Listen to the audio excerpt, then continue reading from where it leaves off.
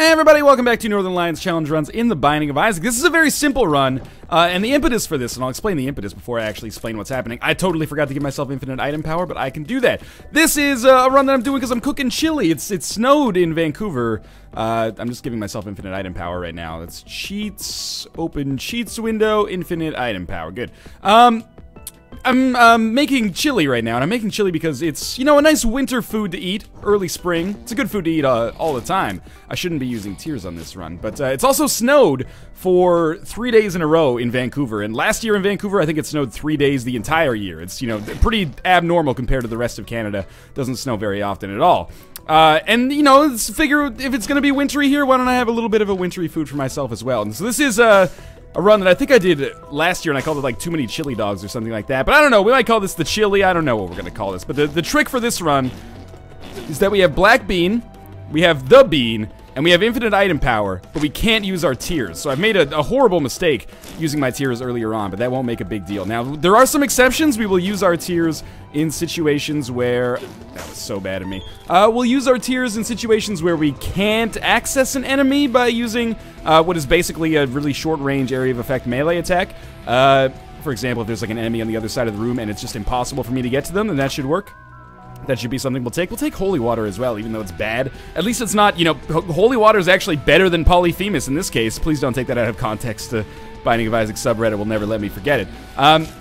But yeah, that's it, and maybe we'll allow ourselves to shoot poop and fires as well, although I don't know if you can just, you know, use the bean and fart on them instead. So it's a run that is weird. It's a very weird run for me to be describing, because it's simultaneously, like, really easy. Like, the bean does a lot of damage, and the poison damage, you know, it adds up over time for sure. But also, it's an exceptionally difficult run, because we have to get very, very close to enemies to actually make this work, and, I think there is the ability to stack it up multiple times and make that happen, but you got to be pretty close to the enemies to make that happen as well. So it's a bit of a tough one, but if we get HP, I think we'll be in a good position. So I have no idea how this is going to end, but it could be fun. So I'm choosing to do it anyway. And of course, the other thing is that I can't take any other spacebar items. It's the other part of the challenge here, because otherwise I'd lose like all the value in having the run itself, wouldn't I? I'm hoping our boss room's up here, because I really would prefer, the poison damage will kill them. I would prefer to not have to backtrack that much. This is one of those runs where every single room that we go to does raise the chances that we're going to take a decent amount of damage, but this does appear to be a dead end here, and that chili is smelling good. I shot tears, I'm sorry, it's actually very difficult to get used to it. I might as well just take my other hand off the keyboard, I guess. I'll start jerking it over here. And I was making the Twitter, and I was talking about I was making the chili, and I was talking about the chili on Twitter, and I was like, well, I made the chili with beans, and then a lot of people got on my case. They say, Northernlion, you don't make chili with beans. I've always made chili with beans. I've experimented with many recipes back when I was in university, because it was a great option for like a healthy, cheap, and delicious meal that you can make in like one big batch on a Sunday, and then eat it for dinner for like 4 days in a row. And that's okay, because you're in college, and at least you're not just microwaving Hot Pockets or something. At least that's what my mom told me. So yeah, I ate a lot of chili, and I always put beans in it. You know, people consider it to be a filler. I disagree with that. I think the beans are not the focus. Obviously, you know, the meat, if you have meat in it, and the tomatoes are the focus of a chili. This is a risky one for me here. And the spice, of course, is important in a chili as well, if you're the kind of person that's into that sort of thing. But the beans they're very nutritious, and they fill it up, but they're not filler. It's not like, you know, being someone with an eating disorder and like eating newspaper to make sure that your stomach feels full. It's just, it adds a nice little like vegetarian meat to the chili. I think it adds a nice consistency, maybe, is what I'm trying to go with here. Weirdly enough, Pin is probably, I was gonna say he's actually a little harder than normal. That turned out to be completely false after I stood next to him for like 10 seconds. Blighted Ovum shouldn't be too bad. Obviously, the speed thing is a real concern, but if I just stay, like, in the right area here, I should be okay. And if we could get 2 HP upgrades on this floor, I would be so happy. And meat is not really that much more helpful relative to other HP upgrades, but that's fine. Also, it should go without saying that, if I leave for a second, it's because I'm trying to make sure my house doesn't burn down. It's irresponsible to be, you know, doing other things while food is cooking on a hot stove. I wouldn't recommend that you do it yourself. But the reason I am doing it is because, you know, it's on, like, difficulty, not difficulty, but on, you know, heat level, like, 1. So don't get all bent out of shape over it. I understand fire safety. To some extent, at least. So obviously we're in a really bad situation here. I don't want to get too close to these guys, so I'm actually just going to put down a bomb And I think bombs they're on the level, man. Those should be allowed. And then I'm just going to stay as far away from this guy as I actually can, and he may die to poison damage. He didn't. Yeah, thank God he did not shoot. Oh my God, just give me some red hearts. I'm actually kind of scared right now. If we die, we'll just start redoing the run, and we'll do the run. Maybe I could make it easier on myself by, like, doing it as Maggie. Ooh, I almost walked right into that. I could make it easier on myself by doing it as Maggie, or I could give myself Lard, which is, I think, the way that I handled it last time when I did this. But I also think that that made things far too easy when I did it. So I'm not sure, but there's a Spirit Heart here. So Crisis, you know, or all is not lost right now. I'm trying to think what else. We could give ourselves a full suite of orbitals. That might make it a little too easy, though, because a lot of these enemies will then not take damage. Oh, God. Will then not be able to damage me at all, basically, because they'll just hit the orbitals. Or they'll be at least a lot less likely to be able to damage me. So if we just poison them a little bit here, we should be good. Probably 2 poisons is roughly what we're going to need. We've been to our item room. It was Spider Butt. That's really bad. So I guess we're actually done with this floor. I might look for the secret room after we beat the boss, if we beat the boss. This is actually maybe not an ideal boss, but a pretty easy boss considering what we're working with here. I gotta work on my skills of mashing the spacebar button as much as possible. You know, the 8-ball is not a great item for us, but the tarot card that we get is the Hermit. It's not very good, but it could have been good if we had gotten like a full health card or the Sun card or a Lover's card or something like that. As of right now, this floor has not really improved my chances too much. That's okay, though. You know, if we get enough money to go to the shop and get something useful, I'll probably just... Never mind, the secret room is not there, so we're actually just going to leave this floor, and maybe we'll find the secret room on the next floor, and we'll use our Hermit card there, because obviously, right now, I could use it, but I don't have enough money, so better to save it for a chance where we might be able to make better use of it, if you know what I mean. My serious nemesis right here are these enemies that walk into you, like that one that you saw right there, or enemies that explode into other enemies. Fly Love would be actually a really nice item to have in conjunction with a run like this. Cool, be cool. 1 poisoning is enough, so I should just stay away from those guys. I really wish that we also had more HP dropping, but that appears to not be in the cards for us, so that sucks. But that's okay. I'm starting to get a little bit acclimated, I think, to this run. You know what would be amazing? Yep, I knew that was going to happen. What would be amazing is if we were able to get the blood bag, because that speed would be very important, and the HP would be super important as well. But the speed would allow me to dodge offensively a little bit better as well. Come on, give me some freaking red hearts, man. Like, this is going to be a really tall order if I get 0 health. This is an incredibly scary room for what I think are obvious reasons. Yeah, there we go. That's actually really good that that happened that way. Now, we just need to kind of dodge on this horizontal axis here and make sure that we're far enough away from the enemy when he explodes. And we actually got a red heart there, which feels pretty good. A little bit more money, and we can justify going to the shop, or using our Hermit card to go to the shop and saving a key, maybe. Or, I mean, I guess if we're going to do it the best way, we would like go into a curse room and then use the Hermit card, but we'll see if that is a possible thing that we can actually do. For now, we're starting to come up a little bit, I think. The Hermit card is very unlikely to be, you know, worth what we paid for it. We didn't really pay anything for it, but worth what we could have gotten instead, if that makes sense. That's not really the right way, I think, in Isaac to evaluate your chances. But it's hard to break out of that mindset that, like, oh, we should have had an HP upgrade, but instead we got this. Well, I don't know if that's really how probability works, but sure. More keys is always great. Don't get me wrong there. The really problematic thing about our run right now is that we're seriously only like 1 room away from being dead. At any given time, even if we had nearly full health, or at least more health than we have right now, it only takes 1 truly terrible room to really ruin your chances on a run like this, because, you know, if you start dealing with, like, massive infamy or something like that, which we are probably likely to do at some point, it's going to be difficult for us to do damage without getting hit. It's not like we have piercing shots or something like that. This is an example of a time when I almost think I have to use my tears, but actually the flies are going to move over in this general direction, thankfully. Hey, the magnet is actually, you know, due to the shaking up that we've done of our priorities here, the magnet is actually weirdly one of the more useful items for us. Saves us a bomb in a situation like that. Still gonna look for the secret room. This is another situation where, well, it didn't actually save us a bomb that time, but we got some extra bombs. Actually, you know what? No, it didn't save us a bomb because there was a live bomb. Alright, this is a really bad room for obvious reasons. It's okay, though. As long as we don't encounter too many more of those, that should be fine. Just dodge. This is the most important thing for this room. Oh, they're not gonna pop up because they're poisoned. Okay, just hang out. Wait for the poison to dissipate. then come back in. There we go. So they're going to take 2 hits each, and that's, it's a little annoying, but, should still be able to do it regardless. This guy's still going to pop up, right? Yeah, so we'll poison him now. And that will give us a second to stay away from this turret until the poison damage wears off there. Unless he got poisoned as well when we went in there. I don't know why he's not popping up. That one didn't do anything at all. Actually, he still got hit by poison damage somehow, even though he didn't look poisoned. Whatever. Okay, boss here is going to be Fistula. This is a difficult boss to fight with these kind of shifted priorities. It's okay. We'll just kind of keep the... Oh, that's bad. Keep the pressure on. I don't know if Holy Water actually does damage to Fistula parts when they fly over them. Holy Water's weird like that, in that sometimes I think it does do damage to flying enemies, but that doesn't make it very much better, but it is a weird kind of silver lining that you might not expect from one of the worst items in the game. Deals with the Angel would be so helpful. Almost all of them, actually, at this point.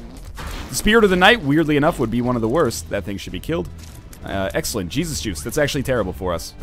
I wish I could be more positive. At least we got a, you know, 1 red heart for that fight, and I only took half a heart of damage, so that's a slight positive. That was a really good poisoning there, followed by a really bad bit of taken damage, but we have 10 bombs, which should allow us to very easily, thank you, very easily go to our shop and buy something, even if it's just more red hearts. That keeps us alive a little bit longer. That's pretty important. Compass and map are also basically ideal, but that's not any news. That's something that's always, the priority list has basically always been there. Book of Revelations, we can't buy. We even if we have the money, we have to keep the beans. So Blue Candle falls in the same boat. Seriously? You know what? Let's use our Hermit card now. Mom's Purse is on sale.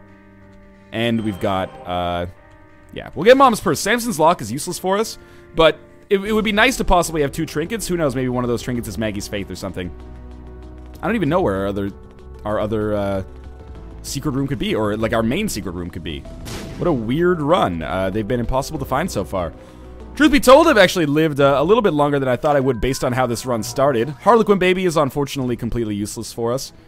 One thing you could also do to make this run a little bit more plausible is maybe say, like, okay, and you can do this via Spider Mod even without the D6. It's just a button press, or a hotkey. You can say, okay, when you walk into a room, you get 1 reroll if it's not an item that you can actually use. So we could reroll Harlequin Baby, and, you know, it takes away a little bit of the purity, but it also makes it substantially more likely that you're going to get some items, because it's a very limited item pool that actually supports you if you're not going to be shooting tears. There are some. The ability to fly is maybe chief amongst them right now. We don't really have to worry about our damage. Our damage is good, actually. Not our tier damage. I have no idea how that's doing, but our damage overall is pretty good with the pooping that we're doing, or the farting that we're doing anyway. We just don't really need anything to augment it. Speed upgrades actually become, I think, in my estimation at least, a little bit more valuable in a run like this. And we're just gonna focus on poisoning as much as possible, which is, like, it seems fairly obvious, I guess. Took a lot of damage there that I'm not happy about, but we got enough to compensate us back, I think.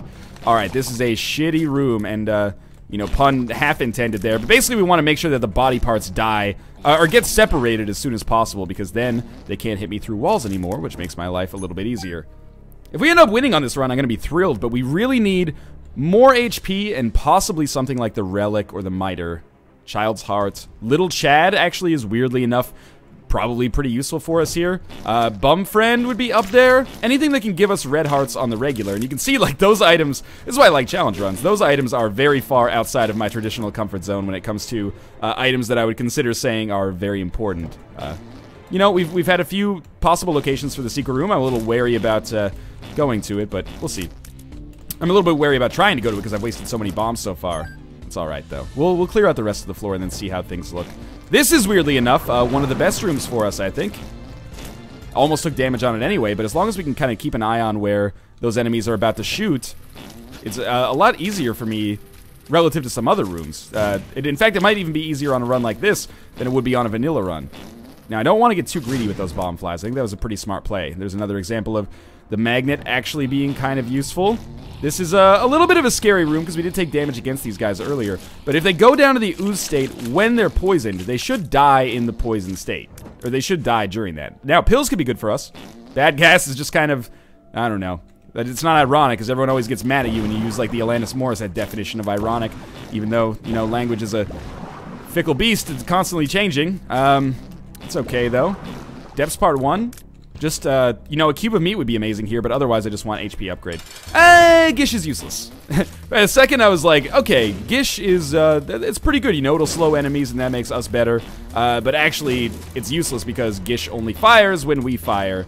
That was, yeah, just walk right into the bomb. Smart play. And also, Gish is being a real pain in the buttocks when it comes to doing damage and getting hurt, because he always mess that up. I think I've got a preconceived notion that Gish sounds like a feminine name, I guess, because I make that mistake all the time. Apologies to anybody out there named Gish. It sounds like you have pretty cool parents, or who really like either the Smashing Pumpkins or Edmund McMillan, but this is going to be a long fight, and it's a long fight in particular for someone with nothing to think about except for how delicious this chili smells in the background. Smilly is chili that you make, and instead of using like water or, you know, an ale or a lager or something like that, you use a Smithix. I guess Smithix is an ale. Disregard this. I'm kind of amazed by the fact that we're still alive. I really, as we get further and further into the game, I'm starting to realize that there is no fucking hope for me when it comes to beating Blue Baby and Isaac. How is that going to happen? I have to stand right next to them to do damage, and they're going to fire so many shots because they're going to be constantly poisoned. The only thing that could have saved me there is having a full suite of orbitals, and we do not have a full suite of orbitals, but we are going to have Little Gish. And a heart, which makes me feel a little bit better, and a deal with the devil. And there would have to be a flying item in here, basically, for me to take this. There's not. There's 2 items that are basically completely worthless for me. Not totally worthless otherwise. I mean, there are maybe some situations where you might want to pick up Ouija board, and maybe some very, very minor situations where you might want to pick up the razor blade, but not right now. So there's our first check on the secret room, and obviously that's going to fail because this is a run that has no secret rooms, apparently. I don't know what I did to anger the gods of the Binding of Isaac into that, but that's okay. Yep, it's not there. Of course it's not there, because if it was there, it would have been far too easy for us to, you know, possibly make something of our lives. We have gotten 2 HP upgrades. Those are by far the most valuable upgrades we've gotten. And you know, this is why I was like, taking holy water is not so bad. Normally it's pretty terrible because it ruins one of your familiars, right? And here it has ruined Little Gish. But in many ways, holy water, in all the ways on this run, holy water is actually better than Little Gish would actually be.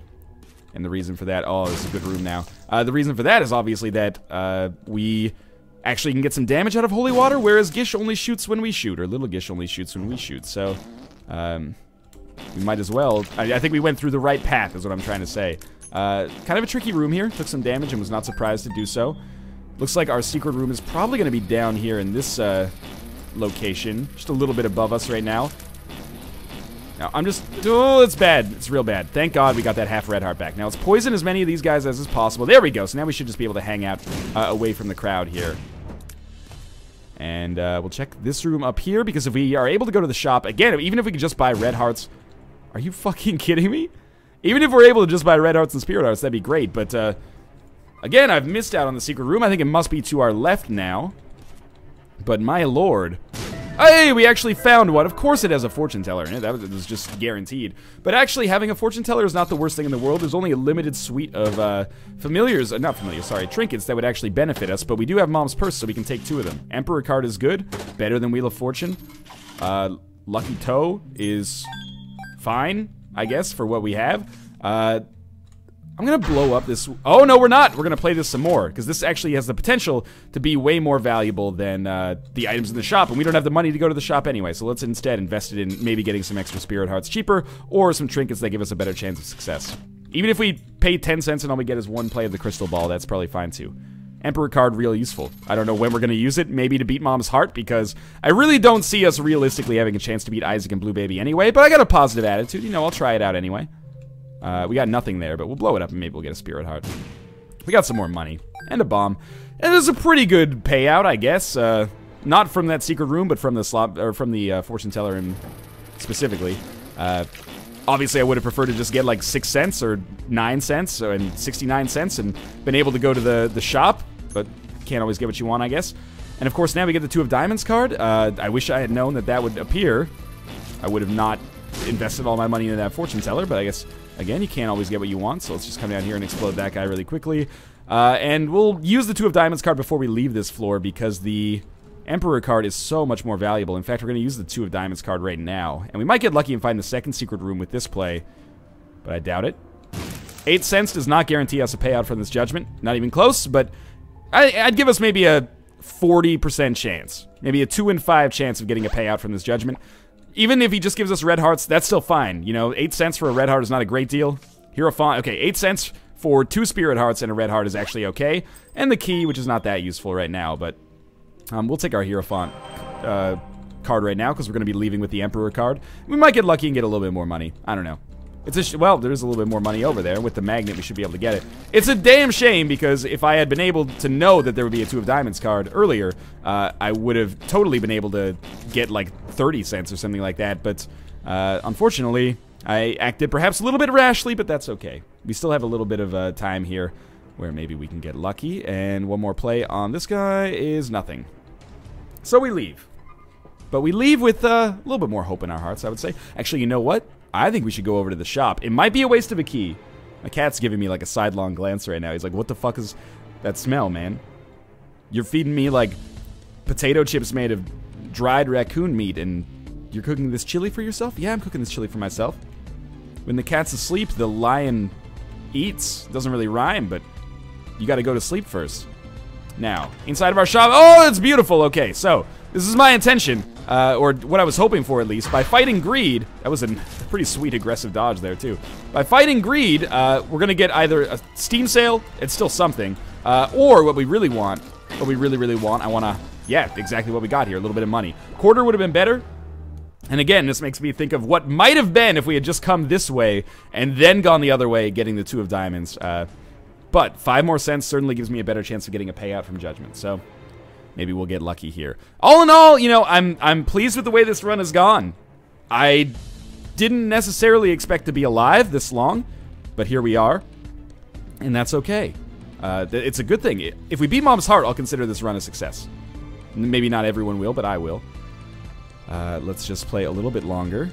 Oh, one more play was enough to get us the ladder, which is basically functionally worthless when we already have the magnet, but oh, you can do it! You can do it! You can't do it.